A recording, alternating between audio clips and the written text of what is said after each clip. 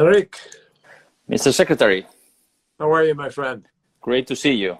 I'm very happy to be here with you. Thank you so much. How are you Thank you for doing? doing this. Are you good? I Family is am, good? everybody's good. Thank you. I hope yours too. No, yes, everybody's good. Knock on wood. Thank you. We're blessed. It's a complicated time, isn't it? Very challenging times, Yeah, indeed. I'm happy to be here with you. Are we live now, guys? We are live. Good, good. So I understand that you wanted to sort of begin the conversation, but I'm happy to begin it if you'd like. Please go ahead. Thank you so much.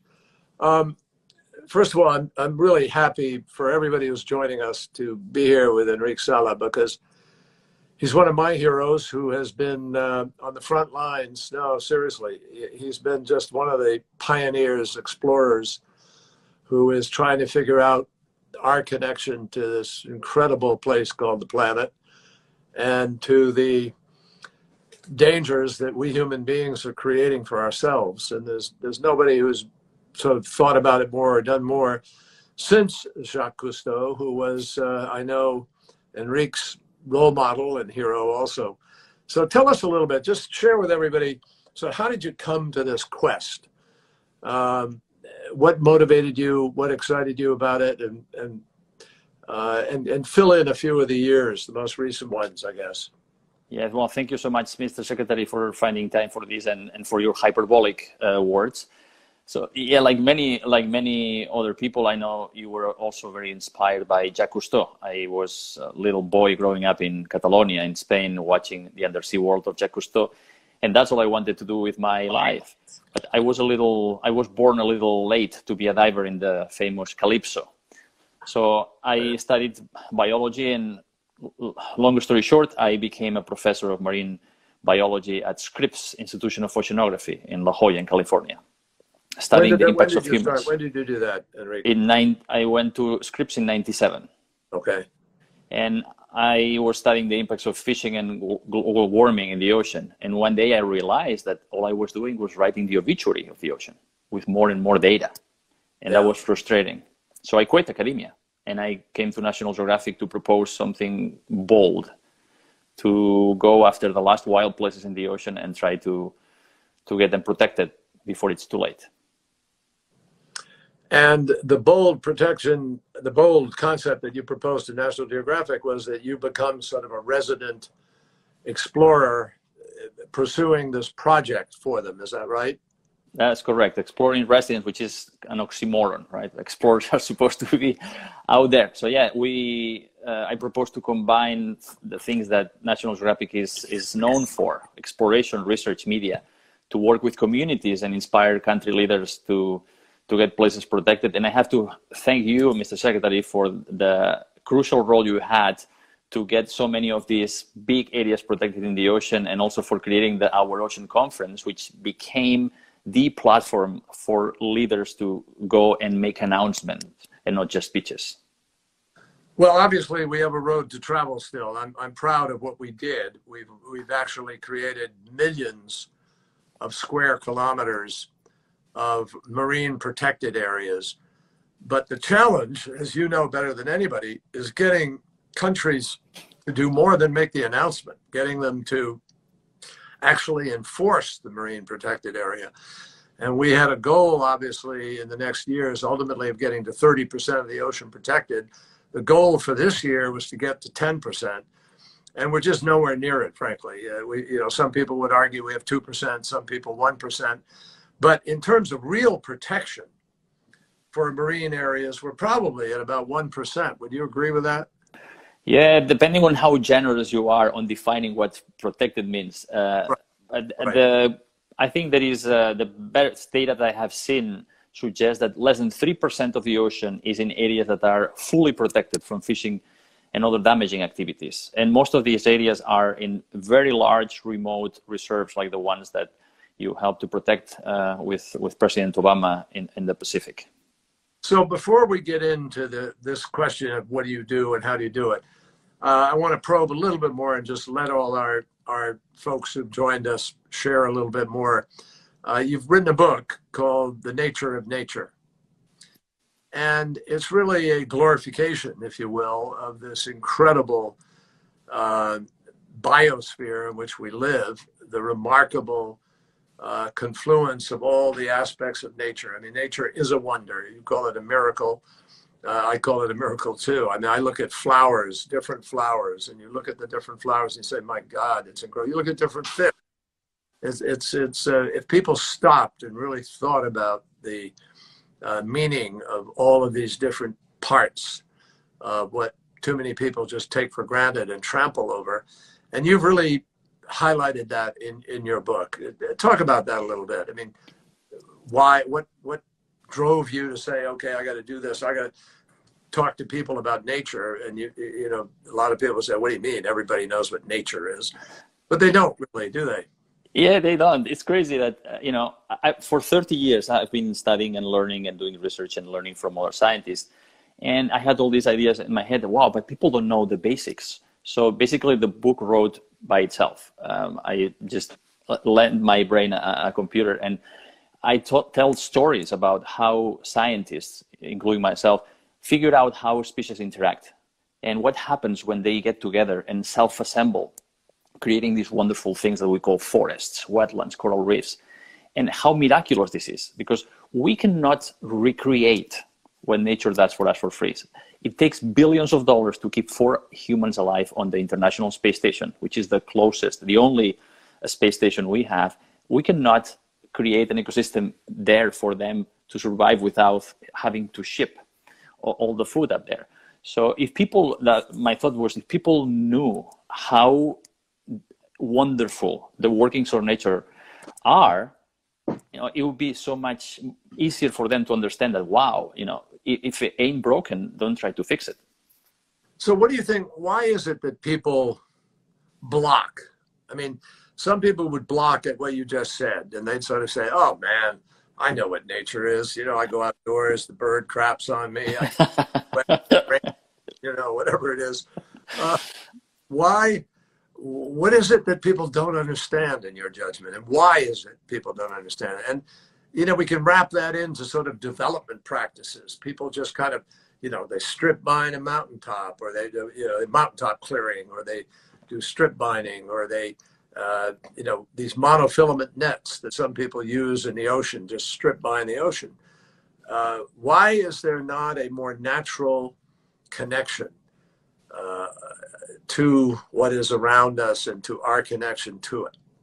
Well, some people do, right? The indigenous peoples and people who live closer to nature, some farmers and fishermen. But yeah, our society has been so disconnected from nature. People living in cities go to the market, there is always stuff there. So, you know, nobody questions where this comes from.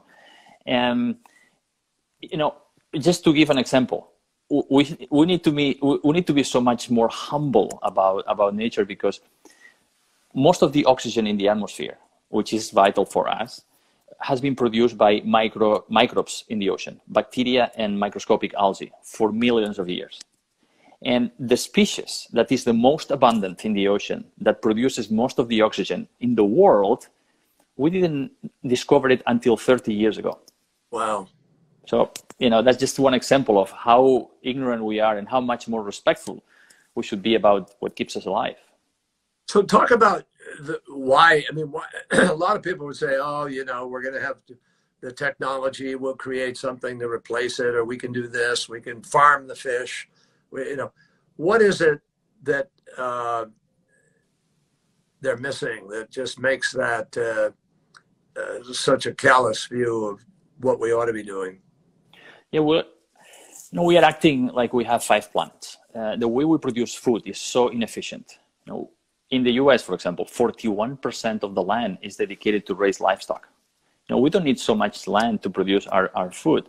75% of the fresh water we use goes to industrial agriculture and livestock. You know, there's so much waste and inefficiency. So even if you think cold-hearted, you know, purely in economic terms, you know, it doesn't make sense to do things the way we are doing them. But you know, we have great examples like indigenous peoples in Brazil, and now with satellite photos, you can see the fires, for example, and you can see the fires all around these indigenous protected areas. These people have been able to coexist with their environment in a way that they don't destroy that machine that keeps the forest intact and producing all these services for us. And what are as you move around the world and you continue this exploration, and as you take part in trying to protect some of these areas, share with us the reason you see such urgency now. What is the challenge that we face? We have right now this crisis of COVID-19, and many people are saying, wow, this is the most important thing right now. And they think of it separately from the climate crisis and the nature crisis, but it's all one and the same. And right now we've reached a point, this pandemic, I think, is the loudest wake-up call for humanity, that we are all connected, and that if we tamper with nature on one side of the planet, everybody will be affected. Right? In this case, it's... Someone would stop you and say, well, what's the tampering with nature? This is a disease.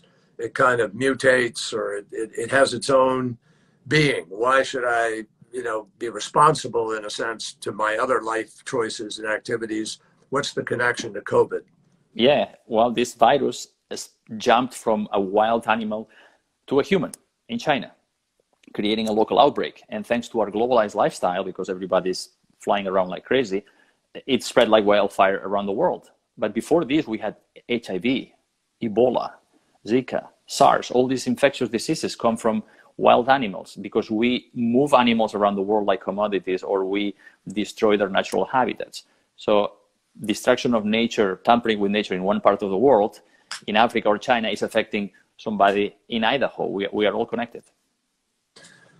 And is there something particular about COVID-19, about the coronavirus, that separates it from Ebola or SARS, et cetera, or is it just all part of the same family? It just happens to have mutated in a way that's hitting us harder. It's a different type of virus than Ebola or HIV. But what makes a difference in this case is the globalization where we are now. There's always been diseases that jump from humans to people, but because human groups lived in relative isolation, these outbreaks remain local. But right now, it only takes one person to get on a plane from wherever the outbreak starts to contaminate the entire world. So that movie Contagion from a few years ago, it seemed like science fiction, but it's what's happening now. And of course, we all know that the reality is that after President Trump says he shut down the flights from China, about 40,000, 45,000 people came into the United States. So it wasn't really shut down. And so it's an example of how we are connected.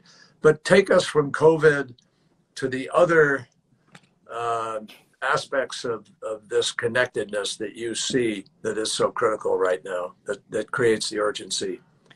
Yeah, there is an example. My friend, the Minister of Environment of Gabon in West Africa, Lee White, he told me that studies show that the Congo Basin forest, this tropical forest in DRC, Congo, and Gabon, produces a lot of rain. This is the forest that gets the water from the soil, and it goes, thanks to the tropical heat, all the way up to the leaves, and it transpires. And this moisture then falls as rain and feeds the forest, etc. The Congo Basin forest produces the rain that waters the highlands of Ethiopia on the other side of the continent. That's the water that produces the rivers and the food for 120 million people in Ethiopia. And it's also the highlands that are the source of half of the Nile. So enter Egypt and Sudan, 140 more million people. What happens without the water and the food? Riots, instability, people migrating to Europe, maybe war between Egypt and Ethiopia. That's because of the forest on the other side of the continent. So this is just one example of how we are all connected. And what is happening to the Congo? It's been, in some cases, like in Gabon, they are doing a great job keeping as much forest covered as possible. DRC still has a huge forest cover, but there are enormous pressures from China mostly for timber and minerals and other resources. So local people, many of them in poverty conditions, are tempted. It's very easy for them to extract these resources in ways that are not sustainable to sell them to these foreign powers. So the demand for resources in one side of the world is destroying this wonderful ecosystem that it's irreplaceable, which in turn will have consequences for security and stability for the entire continent. Have you talked to the political leadership there? We are working with Gabon, the government of Gabon. They created 13 national parks covering 15% of their land, and they also created 20 marine reserves that cover almost a third of their waters, which is helping to replenish the fisheries of the country. So the government of Gabon is doing a great job in making sure that they keep their natural capital, so they will be able to support the people. What about the DRC and the other Congo countries? I haven't been working with them. These are very difficult places which also suffer from humanitarian issues. Lots of organizations are working there, and these are one of the most difficult places in the world to work. At the same time, they are one of the most important for global biodiversity, but also for climate.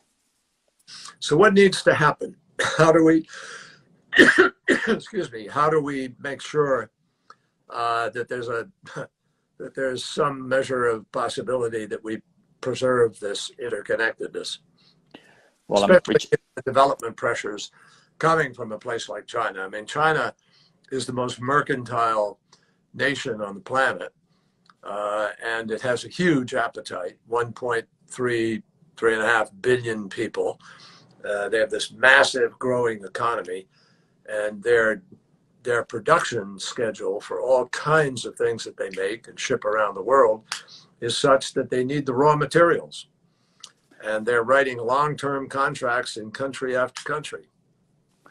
Yes, when it comes to the renewable resources like forest or fisheries, for example, there is this myth that we need to cut more to have more agriculture, and we need to fish the ocean more to get more fish. But that's a myth. And actually, the forestry business, the sector, is slowing down their growth. Fisheries globally are shrinking. They have negative growth as an economic sector. And we have produced % of their waters. They would get a net increase in fish, because these protected areas, as you know very well, they produce so many fish that through a spillover of fish, they help to replenish the areas around.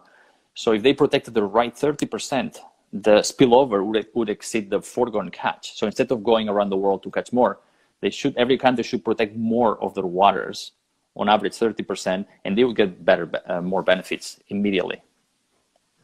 But do you hear governments actually listening and responding to this, or do you find them just falling into this develop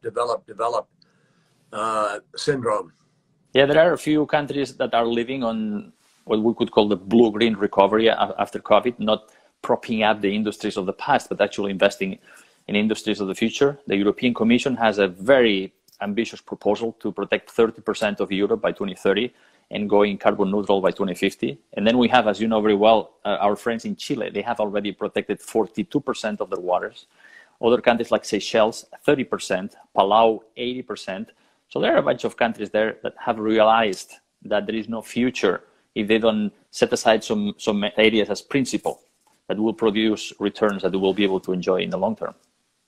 And it's true, is it not, that scientists, particularly marine biologists and others, tell us that in order to have a chance of protecting the cycle of crop of the stocks of fish, that you've got to have about 30% of the ocean overall protected. Is that right? That's correct. If we protected the right 30% of the ocean, we would get an increase in fishing catch. And right now, tell folks what it means. I'm sorry, I didn't mean to interrupt you. And no. What? Right now? Right now, 82% of the fish stocks are overfished. Right. And in the mid-90s, we reached peak fish. The catch of wild fish has been declining since the 90s. So fishing more is not going to get us more fish. We need to set aside these areas to help replenish the rest of the ocean. Well, as I've said many times at our ocean conferences, there's too much money chasing too few fish. And when you get a lot of money out there, I'll tell you, there was an article recently. Ian Urbina is a reporter. He used to report for the New York Times. I think he's left the Times now, and he's written a book called Outlaw Ocean. And it writes, he's very effectively chronicled the various criminal activities that take place on our oceans. But he particularly has also been focused on what's happening with the fisheries. And recently he wrote a story, I think it was a big front page story in the New York Times, maybe a month ago, 2 months ago, somewhere, about China and the large fleets that go out illegally into zones, and then these small boats go out from the big, sort of factory ship, and they go into the economic zone of a country and just fish the hell out of it and come back, and they process it right there on ship. Boom, it goes back to China, winds up in the restaurants, and people are happy. But with 450 million Chinese having discovered sushi, that search for fish, for the blue tuna, is going to be the end of the blue tuna, ultimately, unless people are obeying the law, and they're not obeying the law. So what do we do about this? Well, we need several things. One, we need these areas to help replenish the rest of the ocean, but we need to be able to discuss with the Chinese leadership that more exploitation doesn't need more supply of fish into the future. That's not sustainable. They are already doing a huge deal of aquaculture.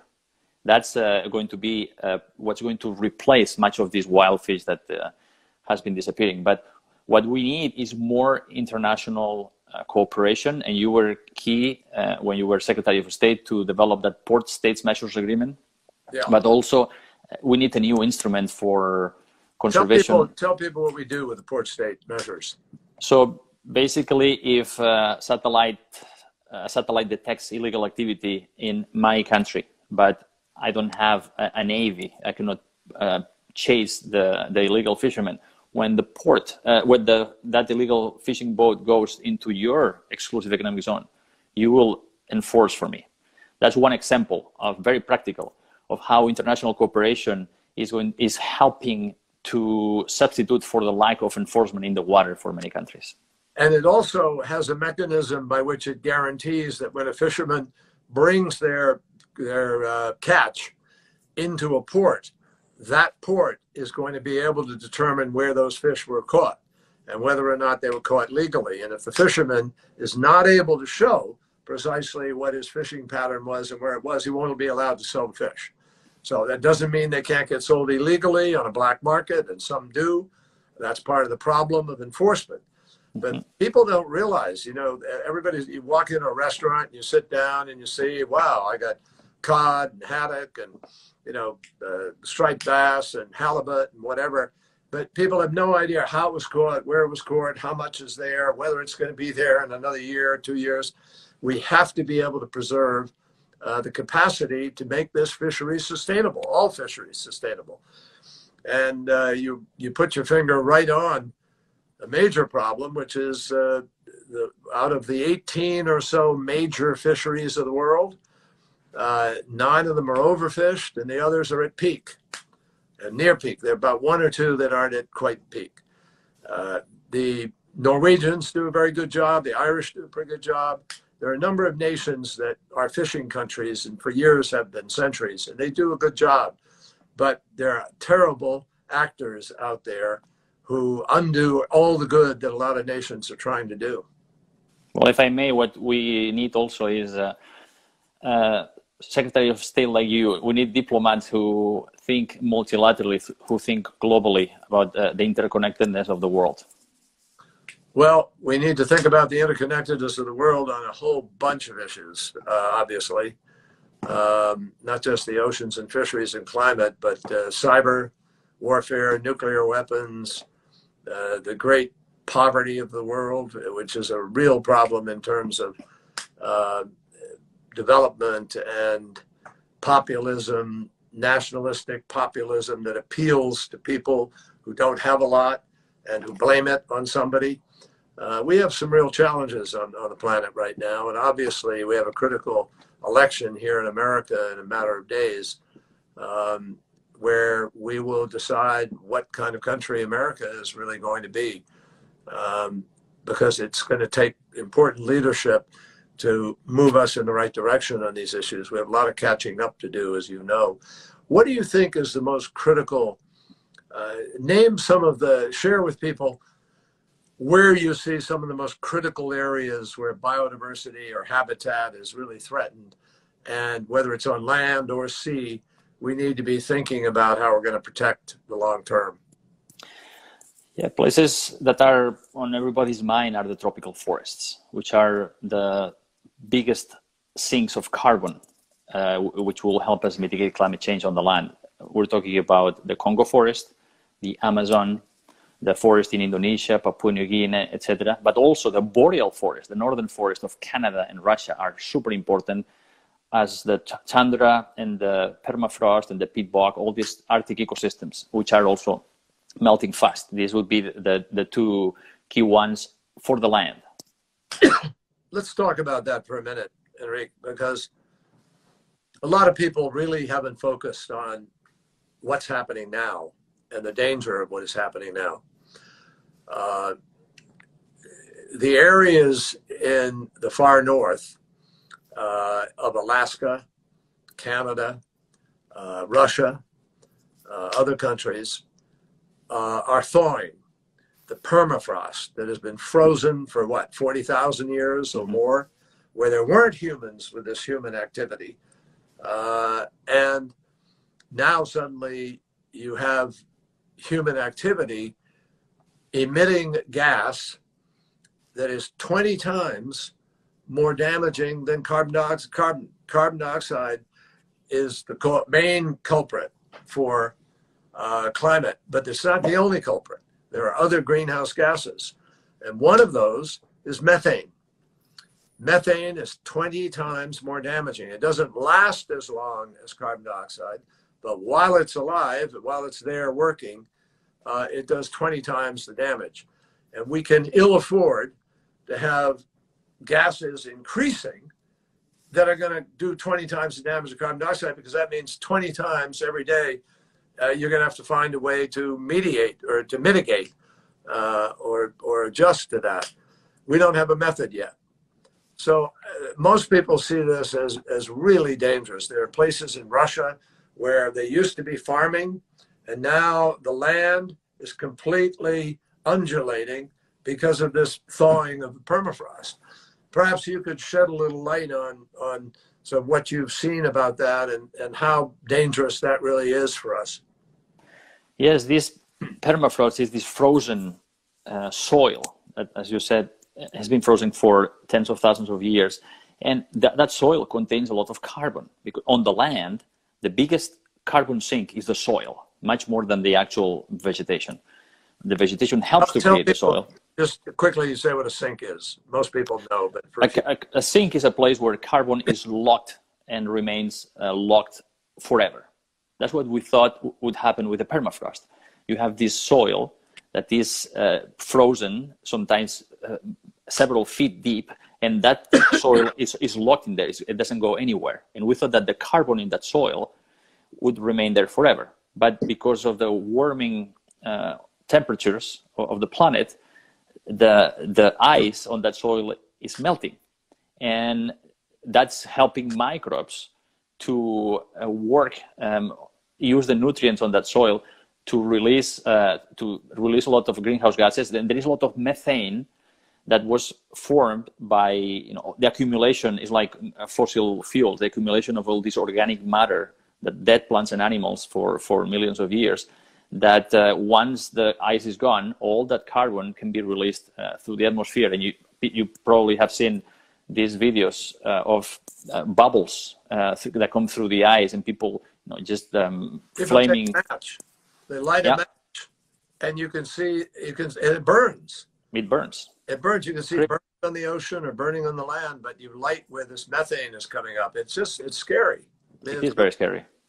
Very, very scary. It's one of the big challenges we face today. One of the things, I just put in a quick advertisement here, that Vice President Biden has put in his plan is to try to put people back to work by becoming involved in plugging the old mines, the methane where mines, where it's leaking out, and find other places where it's possible to try to capture that methane. But we have to be creative, and we have to be pretty swift in doing more in order to deal with this challenge.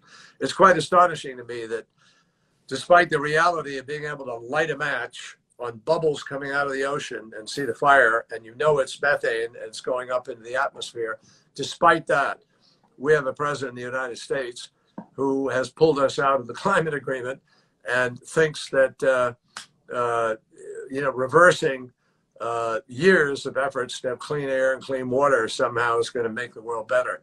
We're in a pretty tough place here, given that. You don't have to comment. You're not involved in that. But I just wanted to mention to people that there is really a confrontation with truth right now and evidence.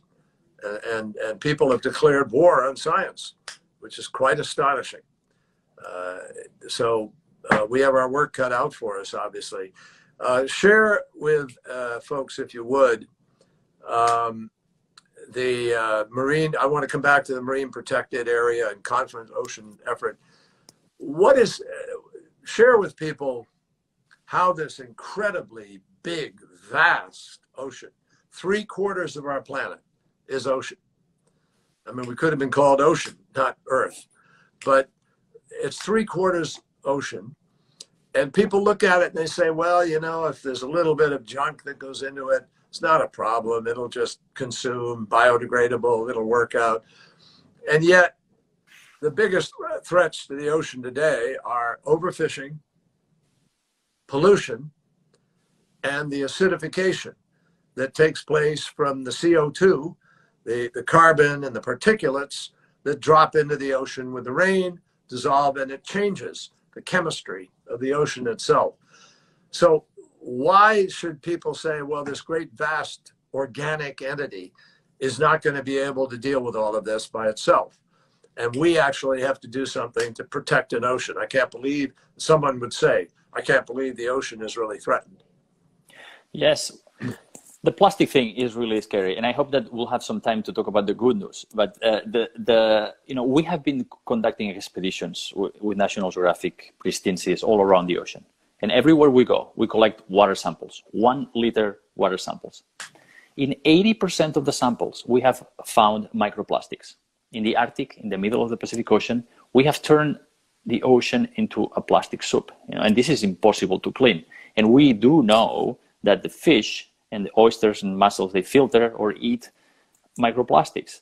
And there is microplastic in the fish that you can find in the supermarket. And microplastic has been found in human poop also. It doesn't just come from the ocean because it's raining on us. We breathe it. So the way we have polluted the planet is completely unprecedented. And nobody can ignore it because we still don't know what are the effects of microplastic on our health. But everybody be sure that you have ingested a bunch of microplastics today. It's frightening, and if we continue to put the amount of plastic we're currently putting into the ocean over these next years, by the year 2030 something, I believe, there will be more plastic in the ocean than fish.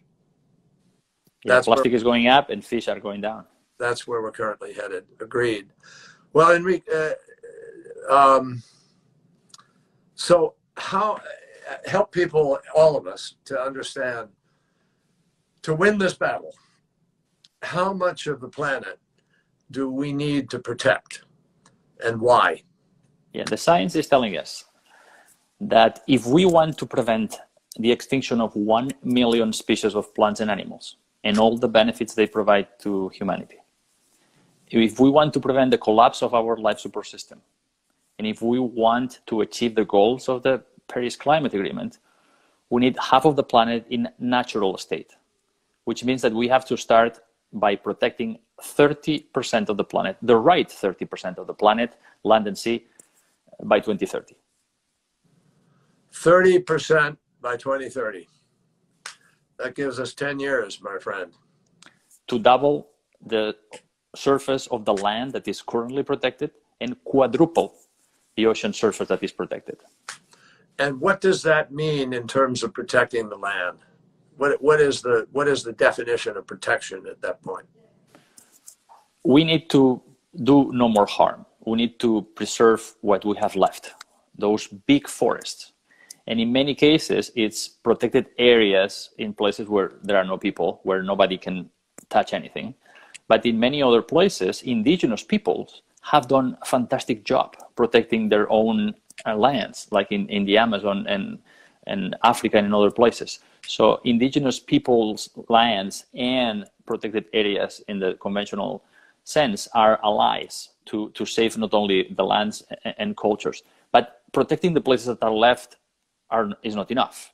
Because if we restored many of the degraded lands, if we raised less livestock, because we don't need to eat as much meat as we eat, actually, we would have more land to give back to nature. So we can restore. There is this trillion tree project of the World Economic Forum. There are projects on rewilding in Europe, reintroducing the large animals like the bison and the wolf. And these animals help to restore the entire ecosystem. They bring everything back, and they help the ecosystems capture much more carbon, also helping to mitigate climate change. So that's why we need 30%, a critical 30% of the land and ocean. And what's it going to take to get there? There is a high ambition coalition of countries, 33 countries already, including Costa Rica and France are the co-chairs. We have Canada, the UK, the European Commission, Gabon, and a bunch of countries around the world, 33, that have already committed to this global target of 30% protection. And this is something that is going to be agreed at the conference of the parties of the UN Convention on Biodiversity in China next year, in May. So that's going to be the time and the place where the countries of the world are going to meet and decide how much more space we are willing to give to nature. So that's the key date. We have a deadline. So we need to go from these 33 countries to 196 countries. Absolutely, absolutely. And it's a big lift, isn't it? It is, because there are countries that have a lot of biodiversity, like Brazil, that are not helping. Right now, they are against nature and against science. It would be great if the United States also led. That would help bring many more countries, like you did for the Paris Climate Agreement. So at this point, we need political leadership to make this happen. Well, that's exactly why, in whatever it is, 30-some days from now, so many Americans have a unique opportunity to be able to help make a contribution to turning this around. Because I know that Vice President Biden is deeply committed to being able to move in exactly the direction that you have described. One of the hurdles to doing this is the pushback you get from people who say, oh, we can't do that. It's too much money. How are you going to spend all that money? You know, and I'm going to lose my job. It's going to take my job away, and it's too expensive. So they wind up saying, you know, you just can't, you can't afford to do it, I guess, is the fundamental argument you keep hearing. Obviously, that's a problem. It's also not really correct. You want to speak to that? Exactly. It is a myth. This is a myth, right? The question is not, can we afford it, but how can we afford not to? Just an example for the US. For every dollar that the government invests in our national parks, that produces $10 in economic output. That's a 10-to-1 economic return. That's extraordinary. And this year, actually, we produced an economic report to answer this question, because the ministers of finance of countries were asking us how much it's going to cost. I cannot afford it. And we found that on average, protecting 30% of the planet would cost $140 billion per year. That's only a third of the government subsidies, $140 billion per year. That's the cost. 30% of the land and the sea. But that may seem like a lot of money for some people, but this is only a third of the money that governments pay to subsidize the activities that destroy nature. Fossil fuel, direct handouts to fossil fuel companies, and the most harmful industrial, agricultural, and fisheries practices. And also, this 140 billion is less than what the world spends today on video games. Wow. The money is there. The money is there. And also, for every dollar invested in nature, dollar will give us at least $5 in return. So from an economic perspective, I mean, that is the right thing to do. What's the best reading you would recommend to people on that? What book should they read, or what, apart from the nature of nature? But is there a place that you particularly think this is easily and well laid out? Yeah, well, thank you for the plug. I would suggest that people buy The Nature of Nature. But there is the Campaign for Nature has this report on the first report on what would be the economic costs and benefits. There is a summary for policymakers, a highlight. So if people go to campaignfornature.org, there is a link to the report in there. .org. I'm writing it down. I want to see that report. I was about to say that Sir Nicholas Stern, a friend of ours, has written a terrific book about the economics and why we're going to spend trillions of dollars in order to mitigate and adapt and do all the things that we could have avoided if we had taken the steps to prevent the climate crisis from growing worse. So we actually have 10 years available to us now, during which time the scientists tell us if we make the right choices, we have the ability to avoid the worst consequences of climate crisis. Doesn't mean we'll avoid consequences. The warming goal, the goal of Paris was to keep the warming of the Earth at 2 degrees centigrade. Aspirationally, we set the goal of 1.5 degrees because that's the only way you're going to wind up saving island states and many low-lying communities. So today, right now, as you and I are talking, we are at about 1.2 degrees of warming on the planet. So we haven't even reached 1.5, folks, and yet look at what's going on. And the more realistic goal that people think we may be able to meet is 2 degrees. Currently, because of what's not happening in the world, if we did everything we set out to do in Paris, we would still go up to 3.7 degrees centigrade. And the truth is, we're not doing everything that we set out to do in Paris. So we're headed to 4.1 or 4.5 degrees. That's where the planet is headed right now because of human activities and the unwillingness of leaders to come together to deal with this crisis. The sad thing is, dealing with this crisis will create millions of jobs. It actually will create less disease, less cancer, cleaner air, less particulates in the air.